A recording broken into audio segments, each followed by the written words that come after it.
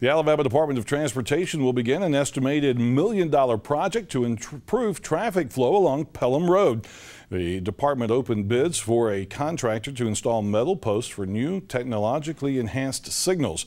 According to Jacksonville City Administrator Jared Simmons, 80% of the project's cost will be funded by the Alabama Transportation Rehabilitation and Improvement Program, with 10% being covered by the City of Jacksonville.